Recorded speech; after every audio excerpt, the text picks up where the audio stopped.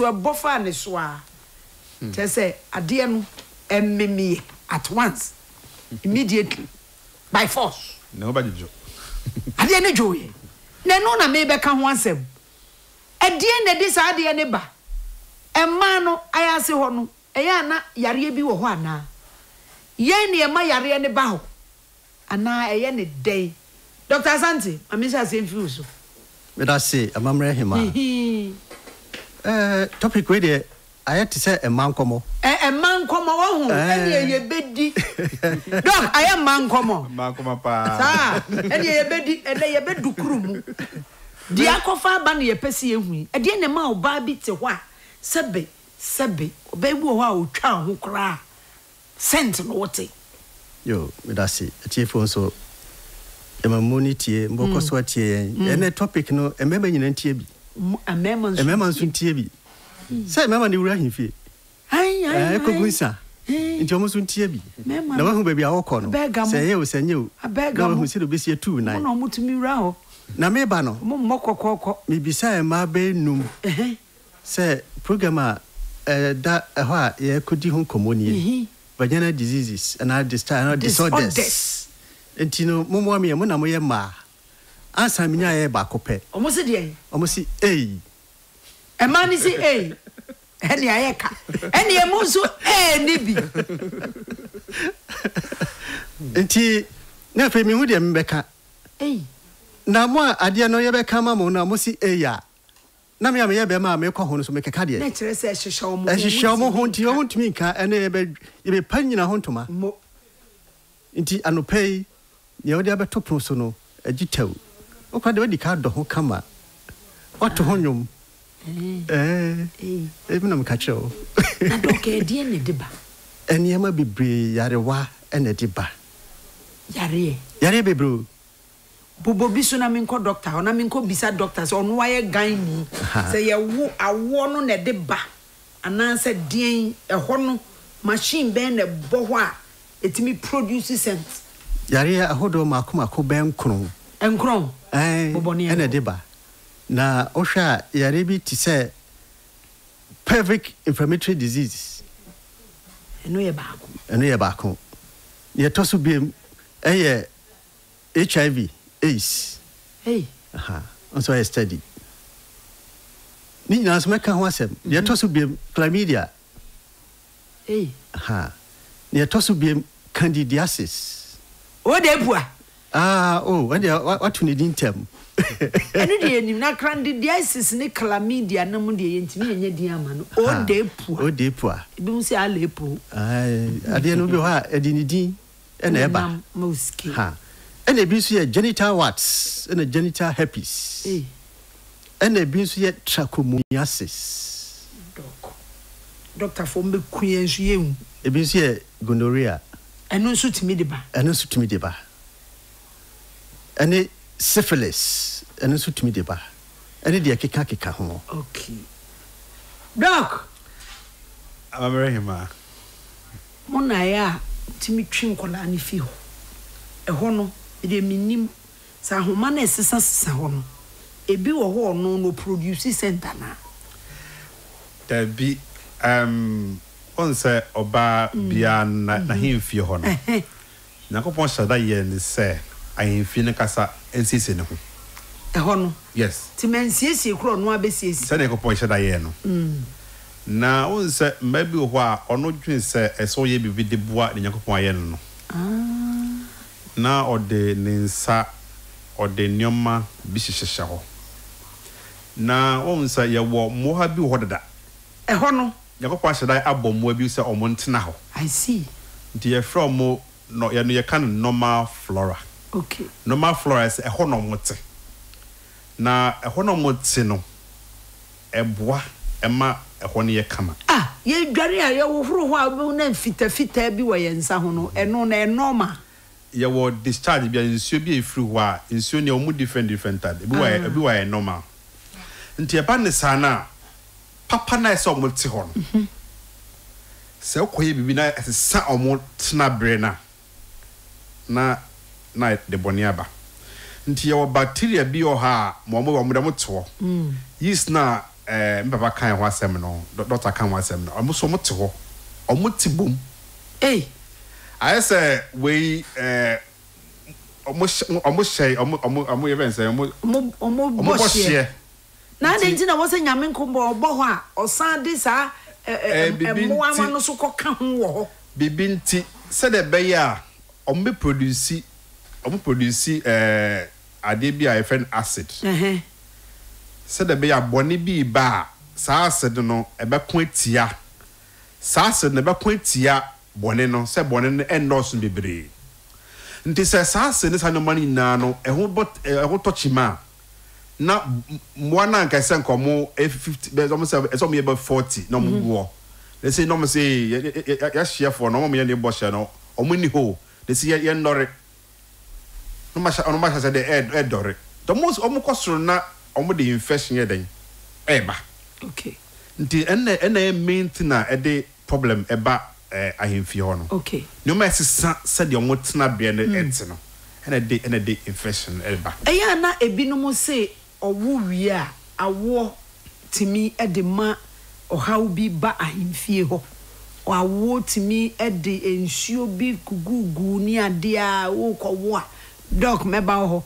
wo awo wonyema na ebi a wo kowo ensuo ni ade bi esensen ni nyina aka ho nti na de esent no eba ho no debi ena ane debi ni say on say oba wo wi a we nsu na wabofa ne ho no ye fe ne like sa like no ebesen kwa ni nyina na ebesen die ni nyina ebesen kwa so nya wo wie die ni nyina bebesen akọ na won say oba wo a ne ase no ehoye kru kakra ti wan hwe sa kru ni ya won wan hwe sa kru ni ya etimi ma infection ye den eba ho enti no de ene no nkomo no won say ma hyeda achemu mienu me ken obi adwene anu no kusi obi bisa se na doctor na saye gynae na mse an me pe doctor me pe gynae esan se gynae fo no omo na hemfie ho no mo ye ho adwuma no mo de omo nsa wukuru ho no mo twetwe ho no mo de omo nsa wonhu de doctor fo no gynae fo no de omo nsa satie numu omo de ye wa hemfie ho enti na me twetwe no so ho ena awo akire minim se awo akire no ebi mo ho a o see so no ni sa problem no but o start say all wo no enti se doctor kire mu a na wo awo na kire no won hwe wo hu ye tie ha won so a wonya wo ye na wo no epipra gro na wo die no won so tie ha ye de ni nyina bom sanse ni mienu nyina beboa dan sister bi se na me wo wie na mase bie na me ye se ho ne bechi because me pese me give me 2 points eno na ama de no akoye hodwo no enti enkomo no hwe baabi a me di no nti doctor say ye wo wie na ya se ekuro no ye ntimi anhwe ni yi a etimi di ohaw no ebibreye meba doc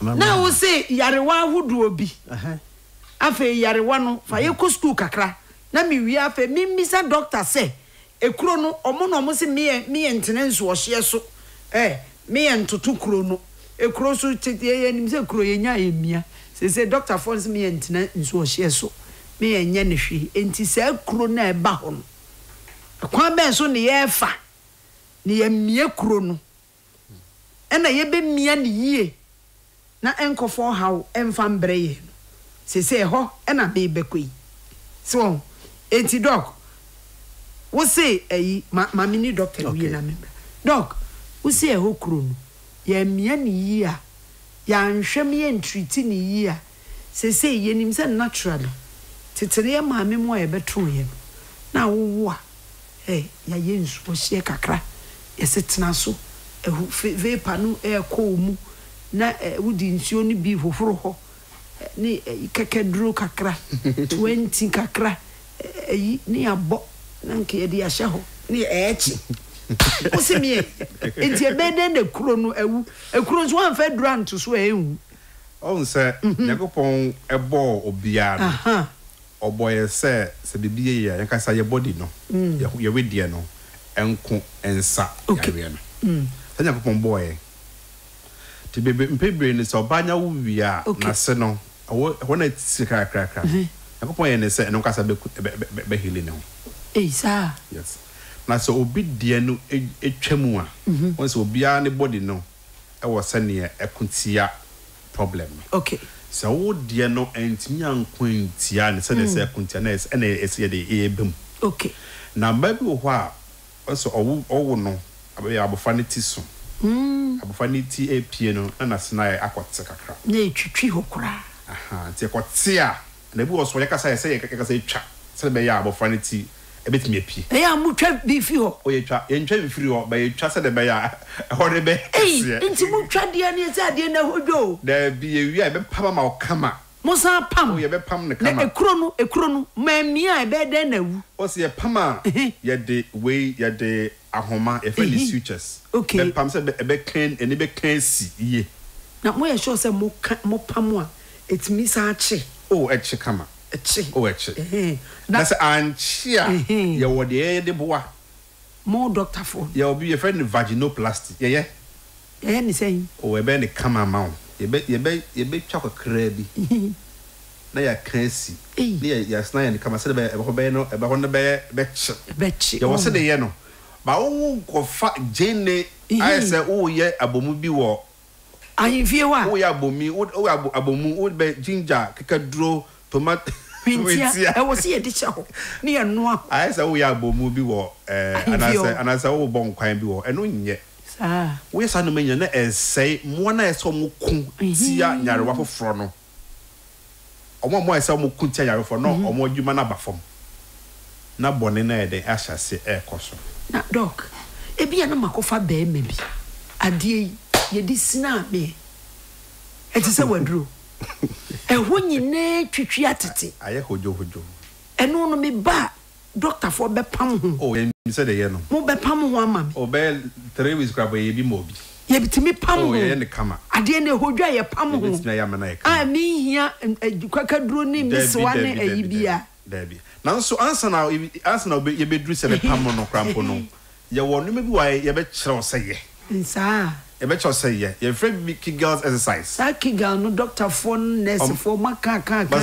ye no ese katwum kabie sa na dia sa katwum kabie nso yare wo ho ti ba e bo esa wo ba na ye assessment okay cause on say ye kwan bi a se aboro sa kwan bi a wo ye dey a enti me katwum but aside the no ahimfie wankasa yare bitimi kan ena me papa doc di kan no ye wo yare etimi kan ahimfie ai yare bebre odi kan gonorrhea chlamydia syphilis herpes no me bebre etimi kan ahimfie okay doc maba yo say doctor tell me say ade no he wo hwe na hodwa akopam ai na nchi eda no madam fu bi say me de me pedie puma mu say wo ma na me say o ade na hodwo na doctor mama hu say yetimi kokopam wi obi obeka say opedie yirima say wade na hodwo kona kopam ho say yetimi pimpam o etie man mu ntie hwe na hodwo akopam doc afa yenko ye say yare wa bi wo etimi ka ho yare na hi na fi na be ka ho eka ahin ho ahimfie ne he enya akosu akuma no asa ade no kai ntumi modin akosu akuma no akosu e friend akosu akuma emfa ne sawo akosu akuma ebi muso friend triangle wo e V boot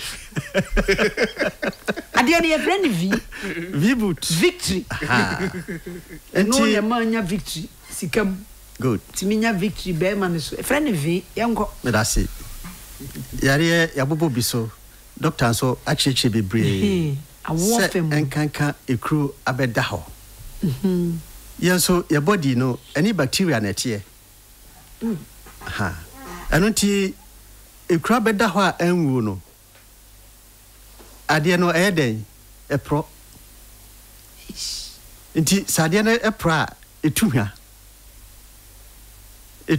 na scent abam nti se okọ a ne eputu off causes of infertility no ebi no ade se oba entumi wo anase ontumi ma be ma ninje ewo ne ho no doc e fa frisade no e ho no entimi ma ye nwo ampa Once I said Dr. Kano. Doc may ban me pa. Someone of Bobo Dimbi, chlamydia, trichomoniasis, Sandomanina. Or more quiet or can say, we I say, Honey Crew. Infection, as also a crubie who are not the Kuchamber. Sir. The Kuchane Banon, a bow, I would in the moor. And I said, Drobena, because you are never from spend before. I can't see. Any man, of course, your command a better years. Say, Papa be a minimum, make dog uncle. How Debbie. Say, you're my dear and Sabatos. Now, what I had done, young and I'm not chance when you're fed. No, those are to swap. Ain't a yet dana a croon to me. I won a year crony and to me, I'm sure. Yarawa Bobo Boyina, a bay dane, and a Timmy Abba. Yo, Yarawa dear a dorsal. Mammy fat back when she say near Shadiano. Yan show deep one. Ha! O dear Puana, Emma in Sue. Who's uncle cried to me, O dear Pua. Say no, yes, situate the door. And yes, situate the door. Eh, sir. Situate bacteria and tear citrium. A more and a deband and one so near a citrium. Ain't a yet dane, and that is what we have been made to be. Sana, Emma was here, you crew. Emma was here in Shun. I dear Bacopenny. Okay. Doco dear pano. Say, oh, your treatment beer, and then for papa. That is the secret. Sugary substances, it doesn't promote healings. So, in Tina Titino, say a crew too be crying out, almost see me a crony and son, what did he? So, did you repair ne crona absorb sugary substances? No, it's now a man young one for fraud. Then one betra home, why a dean, to call my uncle. Just a chrono in Wida. Okay. Inti o de pua na o kan no abofra e de yese o de pua panyi de na to din white na ye de kama o sakra de ye de o de pua na ama no panyi de ya ma no white na sa what is discharge for me na ohu ye no e mo bi e na de ba ye fra mo T vaginalis Trichomonas vaginalis omne pusa ehuro no e de ba na sa mo na mo te yase e hwa no mo ahimfie hwa no mo free na denti na asammoa no eti oba ase edin ne kotrega no ma onya sa ahoden no na ode ema oho eje nkasa enema bia edi enya yarewa no ewmu ahodo ba miensa okay your bacterial infection and your fungi infection okay and your viral infection nti sa ahodo miensa nyi no ebitumi ye oba bia anase empo ba man so bia obitumi ye no na ema no titu pa no omase ho na ye hydroscopic no ho no mo pe if say tembia no ho ye wet nti o mani je ho enu ti bacteria so was travel very well nti ntokwa bia ba obeko no watena ho waje asase na fa eti say de ekọ Russia na yi no obeko waje asase na fa no ti ho na emo ne so bi din din ebi ho ha mesa bia ntumi no ebi ti say GNID gram negative intracellular diploid cocci a gonorrhea infection and your cocci and your bacilli so ho nti wo nyina no se wa hu no wa hwe adropa ebetumi apamo ma free ha no ma gihini nti wo dia fefa ene atitare no e de ye ho a wonya hwe aso yem hwe na wo fefa danta wonya hwe so se doctor so acheche pa se emwa no mbetra ho a na omo akoho afa na nyakopon so aye se eho no wet no fluid ni nyema ho a eno a ne siesie ho ma ne ho eno nti oba wo dware ni ade a onsa na odi wrema ma trapo no nke ho hia woni bacteria hwe mo wirema we introduce ko ho da ba na betumi akosa bacteria no ama na free ho na obo twa no na na ukudi ni nya enti dok munyina mpese mo trese me enhohoro yase tete no ye nananom milk chance ni yatue ye man so say ya ni ebie nem ni esansuo no ni edi gugumu saa ni eso ye wurum ba bia menye adui me betimi akoma me na so mama me de milk chance akuguo we de wa sa ansa asem no ibisa so asa ansa enti e beden yare awodo bebre ya ebisi gonorrhea ne kire say no me ne be man na ya me nya dabi pelvic inflammation yes and so ho me ne be man na ya pelvic nso e inflame ye den enti yare ni bi wo ho a ennamu ne yenya sa ana say yare no wonam a ne wakohia no yo on say ahonidie eye adia se wi nyam so pa free ho a eno ne wo ho enti abofra kresa na ni wan siesie na siye ene adia e masamo no betra ho momani yadin mo se me en fashion siesie asede ne ediko siesie as se ahodidie no se obehwe adware no kama so hu obi ho a wo dware no kra no abofra de bia mfutom no odi agro okay ne pantisi ye fiani na wosisa no ne dapasi ojo so agumani na wosisa no o jane na anyi na oyi free ho no wan nye free ho no jane na da bacteria entra ho after some time na afi sako back. I see. Ha na sako urani mu na se ho no asako di ninya nti anka after some time bi no e was ta check no na wi sa ne man nyina free ho den pant ne yenkotungu oh ene Ghana niema boarding makoto draws no me sha wo se dada mi ntungu se no de ayeda na hweda pasi wo de ye akra na no yi no de yi na draws no nso ye disposable ene anka yesu ma tax na anka ye de bia no hwe panty baako wo tugu ya no ano no hey doc ana se obesi ye besi na se ye draws ye wadi ni se wo siesie ne kama ye wo oba bi wo ho a owura o san wo ho a enka no utimi se nye ne body na se ya adwuma yeye obi wo ho no te ho na wo kotena ne nchen a na ese otena se wa bie ni ne mo senti bi efi ho ba no enye nkola senti ye wo mema yakofa made wo wako wo damu a oh o baby ho we dware awie kura ofi adware na be da ho enso wo ye se wo ben ho a no we twa appreciate eno no efi awom aduanim ana se eye ewo ni mojem nti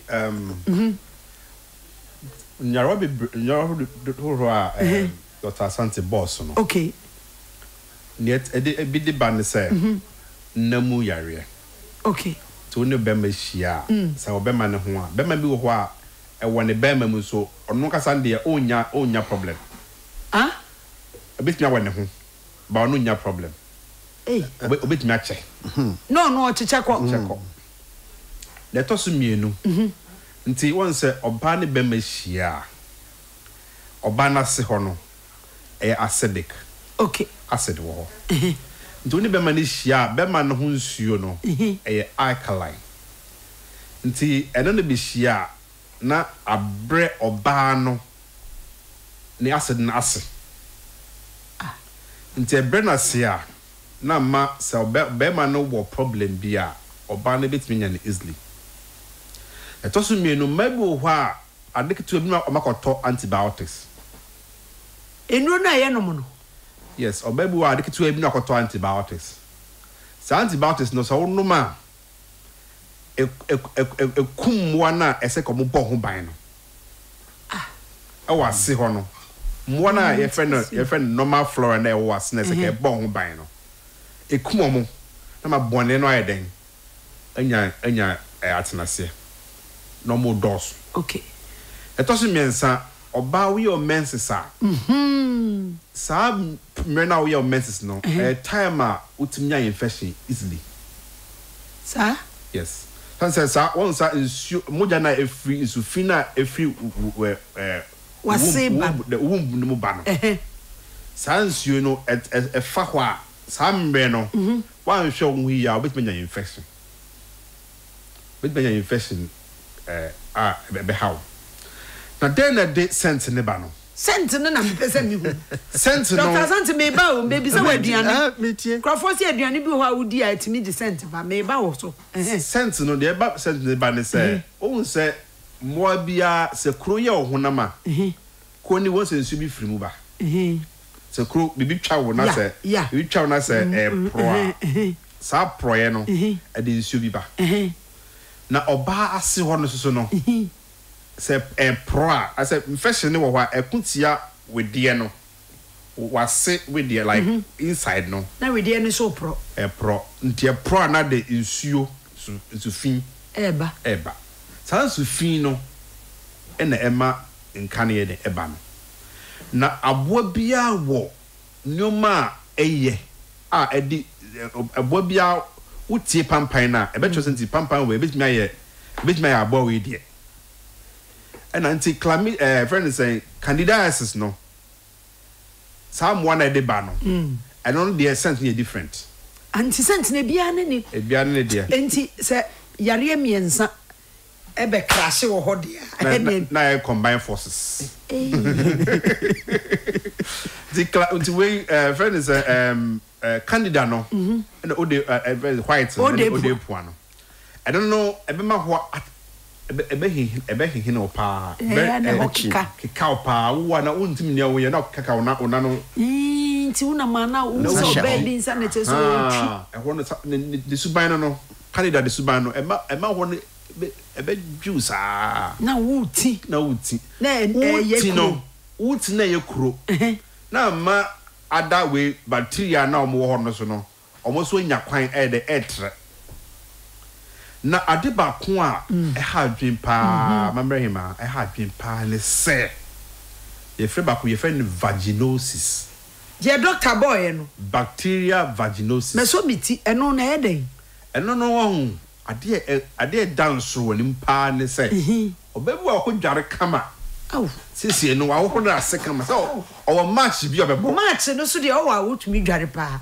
dware anka twade ne ade nyina o de bo problem my vaginosis no say be man wa da wie no won wa da wie no ne hunsuo no abegu ase no na ne hunsuo no enya contact bi okay sa contact no nka eyiba no enye I say namono fish kusia pro fantinyi so monyo kusia pro nti oba no wadware kama o wone start say mo ye mo di paso agro na sit na sha say eba say the hunsuo no ene de nsuo no mix ama ade na say nti no sam we oba no sa wonya ni hye wie no ma hwe okobie okobie ba say anajo na hia na so afi yenya ji kopra na uko pantoma na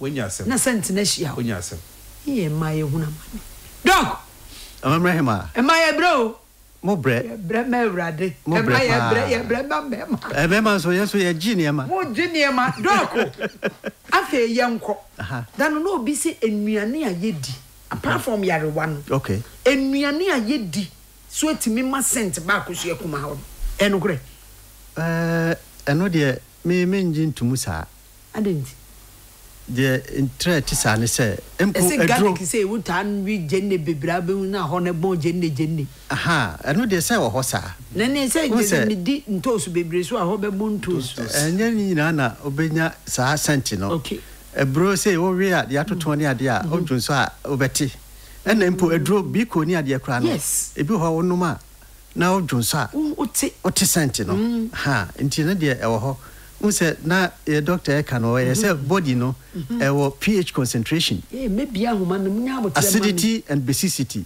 be ma de ne sperm no ba ye na e be ka oba ne fluid ne ho no a create different substance anunti wo acid na wo die no be ma na pH no aba a neutralize no nti an kai ma sentine emma nanso ebia na yare bi ti syphilis emma ekro eba wanamu tambia empo eba woto ankasa scrotum syphilis no etumi ba ema scrotum ho nyina ekro ba ho nti wo treat vagina ho no no bi so eti backyard ho eno so o tonku nti obeye ni sa obefenro obeye na ebi ko na ofenro na ebi ko efe obekekenu abubomu no na wa hu se autopetitio sabe wase wa crabo na efe so no enu na ofafa e ma ne bro so no e ho na ai na ehunu enu na omkeka bomu no ai na o se eye proportional enso omunhu enu ase wa TB bem na hyehyimu no feel good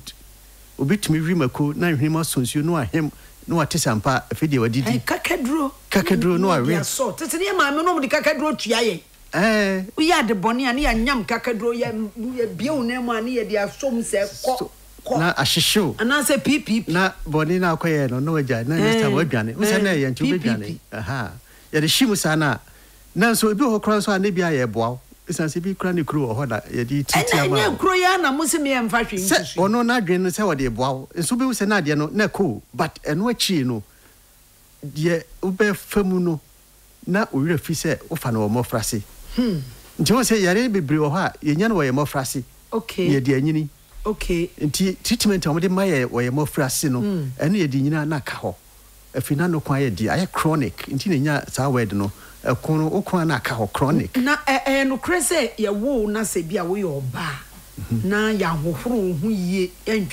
dware yi a ebetimi ama wase enka ba ho nti na meka say cleanliness is next to godliness ahudi die so yinya sompa free ho no pa na wo nti se wa anya ne sa ebetumi ama wanya infection ye drosi musi yesi a yen hata wa wiem kama ewie so de ba na waja wo fie ene wiase ayehu na say credit nso ato 3 days in see me my mo dross no eni na nsen na chese wo be soki esi ho anasa wo yende ho se wo soki si ho eni si esoku se o soku a se detergent na de be si eni e de o mo be kill bacteria no nti ensi ho be nanza da bi ho hia o pe kra ne nka fa nsu hie mom ne yemfa nguso na fa nguso no a wash no a line no awiem solar enne ye awie yi boyi kakrai yemfa ye dross no mesisem ye wi aye santo so an emrofo no aye na nka mo pe Africa hapa abetra mamembra osai bonsu the wise man say good morning to you Dr. Asante. I'm watching you from Blue Cross Homeopathic Clinic Techiman Bono East. Yes. Wow. And a PSA promo say doctors. PSA send you the question about the many or say doctors, please, how should we keep our veins? IV boot. PSA. Or say doc, my doctor gave me lactobacillus to help me get friendly bacteria. She also said I should eat more Greek yogurt. No. And that was the food you were asking. And only aduane na pese aduane be na ye nie. I see a yogurt. Yogurt. Yogurt no good for omo white no. Trachomonas vaginalis. Okay. We say no acidic content bi. White. Odepu no. Yendi yogurt. Bia ota enya odepu ne ta mani use yogurt. Okay. So dia eno so eboa no. Na nya se bia ode fa ho odi. Na doc, mamemra ho v boot no. Say na ye be keeping. Because they say mo ma ye hu. Mo amosi me enfa yensa nhye ho. Mo amosi me enfa bibia nhye ho. Ade enso etoda na ayi akosotre. Se nya de eti asen. Na de usakoso. Baby ye hye na akosotre da ye ntaw. Nti ya wari egu. Nyoma esa oye no ye wonyoma esa oye. Nyoma esa wotwe ho firi ho. De wan ne ye ntwe ye ho. Nti de also twe ho ne se. We anu ma ba doctor so no de bi aka ho. En se wonom antibiotics I am prescribing ma wo. Okay. Na yare bi ho a se de Dr. Asante kan e be ye ekwanko. Sanse enne one wakasa yare ne ba ya no wakọ drugstore. Ai. Wakoto edro. Wasike cow fragile. Wakache doctor ne say doctor. Masike coming. Doctor na we pharmacist no ma bibi. So what's adwuma no ye oni ntia obi koye pharmacy. Okay. Le oni ntia obi koye doctor. Le oni ntia obi koye homeopathy. Okay. Obi a wona adwuma. Yeah. Tisa o ti madwuma ya wanhwe a onyinye. Ezo sanse to de bia esi ye hu muawa e cause problem no. Ansa. Nti to de bia ye betwe nsu ye kada collab. Ehu muwa won se muwa no obi a wona adwuma eye. Ti ehu muwa kra ebi hu eduro kra e be ma o se fa command pa kono enen san yare. So baby one bi kan wa drugstore nya ma no. Kono ndo ma no. Nya ma no. Nti wonum no na ese ne ma wase ho. Eto de bia bon se dia we de ne tie na we de na sesa. Na dura enko. Obe kwa. So da na ye ferry. E ferry Back was the doctor, man, tin my back doctor second. I say, come me, ye, and she if you were sent in your cry. Me a Mayban, Emmy Ferry. So my demand pharmacy shopper. Bemam Kakradia, show me half. Nanso ntina ma bebre na obi ofred oh makosa ma 2 years na honne hoforo no na hia me edi nsuo ordinary nsuo ya bi ordinary nsuo bi a bibia anim ya bi na de be wohoro nanso ye wo se wo infection no se wo infection dey say treat infection no etu ase ansa na wakasa ko horo okay enti mintu ase ama me ho na so once who to ase ne wo eno your friend antibiotics and other nyoma ye de ko tia yarewa no e se sa yarewa no ti sa wi a ene u dware a na wo de your friend say wo de nsuo a wo de dware bi wo de ahoro ho no eno nye ense na problem Dr. Asante yeah nsuo no mintinam ana mimbongu ho ana mimpe bentu bi na mimfantwe na mimfansho ho na mimpungu. Good. On say ohwe vagina na mu a v na aha say ohwe anim ha texture no different. Okay. Uko inside no na sisa. So there are temporary inside. O don sa na ewura ho. There be minyanko. Jimi ma me. O don sa na eko. Ha na doctor ha ono a gynecologist. So mko inside a hot test chanko. Hoye mutum. Aha. Hoye and say very delicate. Okay. One we are be senior me wo ho. Enu tina omonum nura enko na saba enko na de eye aye na yakra ne se onom ne de na eje ne kakra no.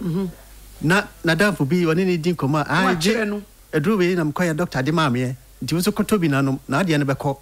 Na nso ebia na wono identify bacteria kra ha no na okonom se aduro no wenya drug abuse enti anka etwa de enye se de be ho acid already no oba no acid wo ho enchine so me emfa ngunsuo mu mfa ho eno so nyina anye wo se wo hwa saa enchine ne acid enuaba ye die ne ye de hohoro ho na no kra ye hohoro wie na gise wo saa rinse ne biem ansa na wadi enye se direct na de hohoro wie ya na ye enti ensuo no yenye ne dede yenye nsuo hye me entene nsuo hye so tetene ye nananom ne de kin so obregu nsuom ya ma watena so na vapor ne ewura ho me ma vapor ne nwura ho ano na wo ka se tete no se abefo kwa so niema bibiri aba eboa ye on se no bi percent na sechi ne ho ko ne ba ne ho enso o ma tumi bise mu epeke no ama omonom na fe echi no agi nsemu a ansa no ma ba report satem so bia na ya too late apple cider vinegar ebetimi adilute se bia wawo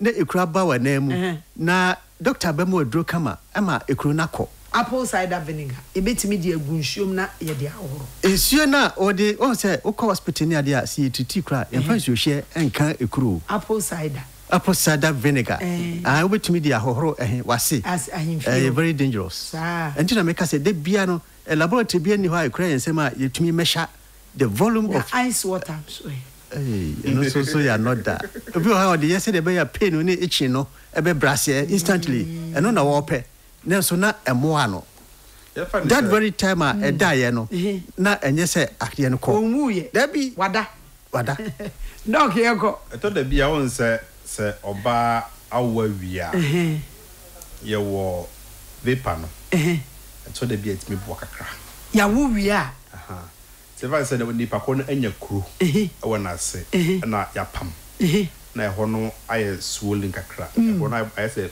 friend is pomponja pomponja aha e ba ne sana so the bia bit make just fa ntiri akra gunsuo okay na fa ho okay so the bia be ma e friend is saline way no and be ma we swell na den abafom nti ye wo obia ne ni ese ye dey metimi di ntoma na bom na me di ato ho it's possible eno enye bonisa but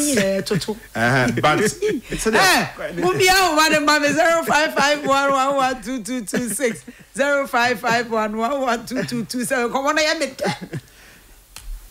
come on ye de dog ye nko se ye de ahoma apam wase na said the Dr. Santika no uko no nsuo na nsuo ne ehia wonya ne tena so a homa ne benane enane a konum bebi ekonum bia infection beba ehwo na wanhwe ya e de sent no there be ebe hojo ji wo pam yes ebe hojo na no so ayasem nti wanhwe nti they did say no doctor din komo sa you PCC hey mama yeah bro what at all should we do? So do you recommend the use of feminine wash,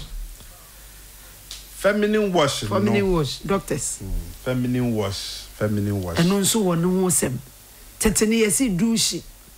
Ye douche ye den ye my bro. And yet, on say feminine wash no be brina a hard drink. A best say grandma sent. A best say we mwana is omutsna ho na best say but akwai obi adwuma ntimi nka o kan bebre na ko koye nsem bebre enti nsuo ye pap nsuo ye o de fa bru nsuo ye se nkramofo ho ma no mo de na chi because nsuo 2 minutes bia nsuo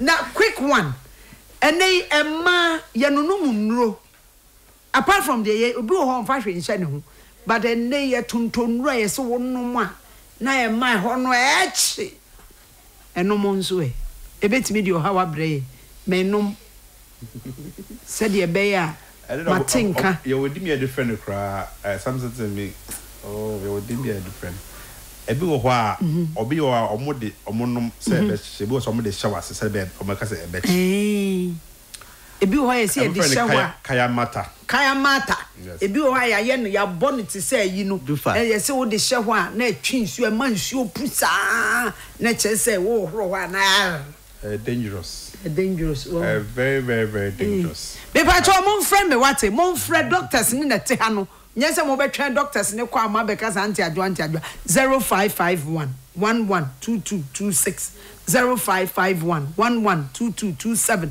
wa awachire na anya experience no gan ni wa ha wonso awo no ade na nkasa na sent no apie no Dr. Santi wa we anya sebia mumfa mo course number doc yenko nti obiaba hello yeah Martin yeah thank you welcome thank you mpacho the from is Salasi okay the doctor say my young fiancer and she said like in my sometimes you want to what dear hundi because me woye na me woda na me swa be 19 years na me woye me wo na mas ye the part of shamas na me ni and see me ma me feel outside by no so bibi cause for them but other ones na me sister say about them who me come in 19 say who sent be what them has say and see later one me mama ba no because for them the pad na me di benkuta eshemenum na me yi enti me ye na center ba ma say what the benkuta share wo he wase mpacho say benkuta no de share he menum na me yi pad na me nim enti na me wo dan enti me nim se pad shamase enti me yi na center ba ma say me mama ba no so because for them and no didn't so she on the come back no Asia no dia osmentina so no amama tina so lama kese no semi fatwetwem within 4 days na me ho atomi incidents the doctors for say my worry asia ho me nyo nya adwo because me quantity na no say ma me fa me say they talk about it so we say mama ba no yes ano e koye okay so almost my woro ho ni switch and then things na dey la man kese na yema ma no na kitwa na yema but o jina so na doctor guy ni wa ha mbisa wase o say pad na pad shawase won yeah na me nim no nim se pad shawase na shawa won say eno de apro won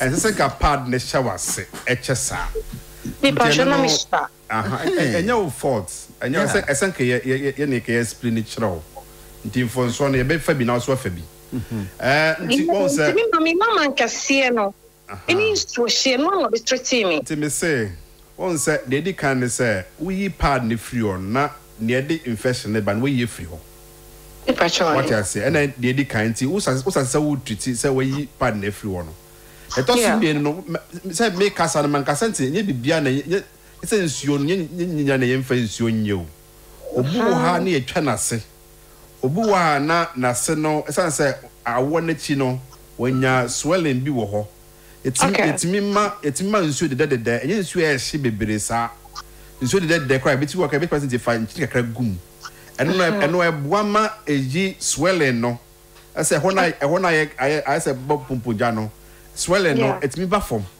until I'm saying we na no e say no doctor na edi nkomo na me stra ti we ka say we say wasna wonsa na say memfa kwhye wase no ni nti a doctor sandika santi we ho na muamoa bi wo umorwe nemu obetimi de akwa na obi wo so ne morwe no afifi bebre wo na se de ye kan na ho no e delicate ho hunam no e different from say hunam kasa no nti kakra bi tin wo ho a the infection beba okay yeah that's it me mama ena man ti lama kese se bi ma mo wa sent no mo use bi e be bo mo lima kese no wa ho kese na bo e mo na ntem me de che ye guess now ayo yeah that's it why that's it mata ahoga o se e ma no bi nware yi edware ne enware ni sei enye semna ni sapoya ne edi bedwitwi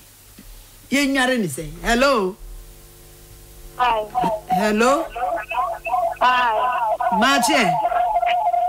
Pacho baby, I would run me feedback. Tron every radio no nya sa low one. Why? Yanko. Pacho Yantinika. Hello. Hello. Good afternoon. Good afternoon, Yanko. Pacho, please read me my wife. Because